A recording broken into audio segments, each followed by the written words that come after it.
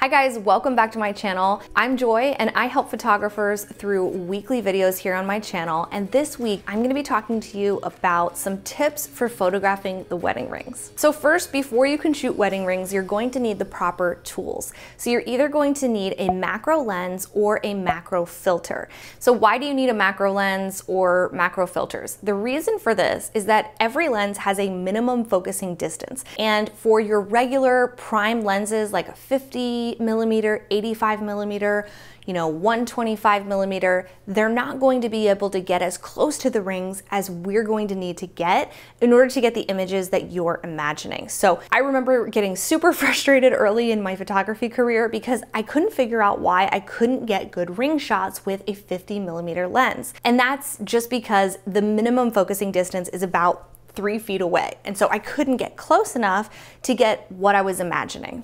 So if you can't afford a macro lens, the macro filters are a really fantastic and affordable option. Now I have a whole video here on YouTube demonstrating exactly how I use the macro filters. You can hold them up to a lens or you can actually thread them onto the lens because they are a filter and convert almost any portrait lens into a macro lens. So they're really cool. So once you have your tools picked out, you're going to want to set up the rings in a way that look desirable and the way that you want. And one insider tip that I have that I've been using for years is to use Elmer's tack and stick to make the rings stand in the exact position that you want them to be in. And the reason that this is so helpful is that wedding rings come in all different sizes, and sometimes you want them to be positioned in such a way that you can see the diamond or you can see the inscription or whatever the detail is that you're trying to see. So next, you're going to want to find a beautiful background that helps the rings to pop. I really love replica surfaces. They have backdrops that stand up into each other, so you could bring one of these along to a wedding day, or you could use the flowers, the bouquet, or something like that on the wedding day. So tip number 3 is to use a higher f-stop. Now, for example, this image, you might see this and think, very little of the ring is in focus and everything else is so soft that perhaps you would want to use a wide open aperture. When in fact, when it comes to macro photography specifically, you want to shoot at a higher f-stop. So this image was taken at f6, 5.6 or higher for sure.